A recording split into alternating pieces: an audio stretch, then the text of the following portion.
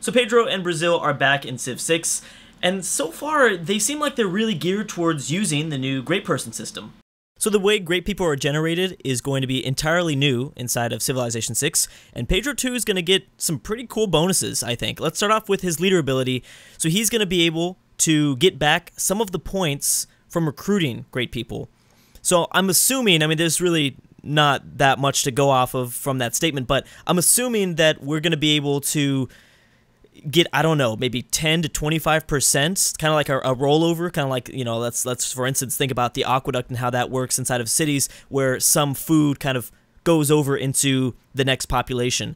I'm assuming something like that, which, I mean, needless to say, that would mean that Brazil will be really good at generating tons and tons of great people, and that's another interesting thing, because, you know, Brazil is going to be pretty wide because of this bonus. They're going to have a wide opportunity, a wide range of opportunities to go after multiple victories, because they can do this for any great person. That is great admirals, great generals, obviously all the artists and the musicians and the scientists and the engineers. So they're going to have an interesting time with this leader bonus. Let's talk about their special ability.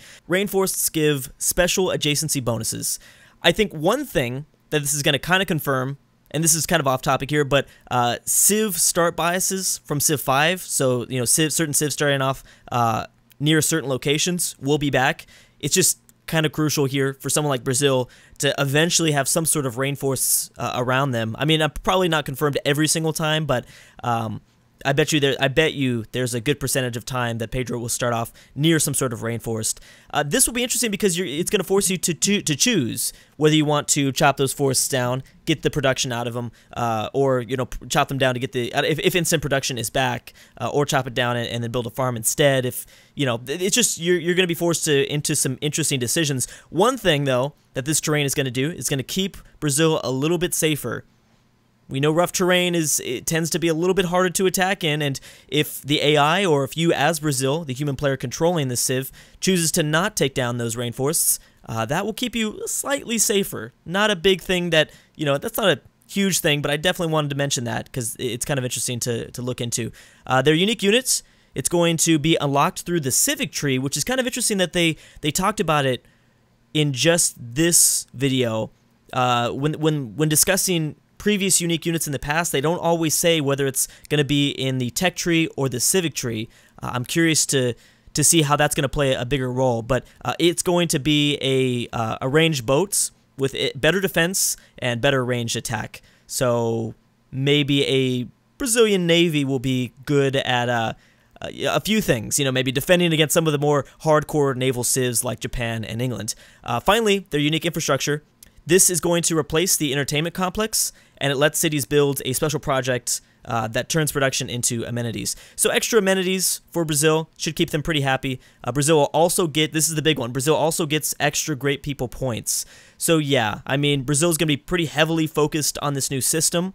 I'm excited to see how they work as an AI as well. That could be pretty scary if Brazil is in your game, a game of only 7 other AIs.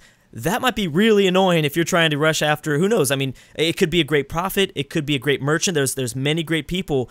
If Brazil's in your game, you're going to be like, oh, crap, I mean, they're going to be stealing all the great people away, and that will be tough. I mean, I'm not saying all of them, but it's going to be constantly a battle if you're up against Brazil after a certain great person. So anyways, I'm really excited to see how Brazil works in Civilization 6. So let me know in the comment section down below how you plan to use Brazil in Civ 6. Like I said, they have kind of a wide range of options in terms of pursuing victories, so I'm interested to see how the player base is going to use this new Civ. But if you want more Civ 6 leader breakdowns, you can see right over here. Click on any one of those, and I'll be back with more Civ 6 leader breakdowns as soon as they get announced. So hope you guys are enjoying this stuff. Thank you guys for watching, and I'll see you guys next time.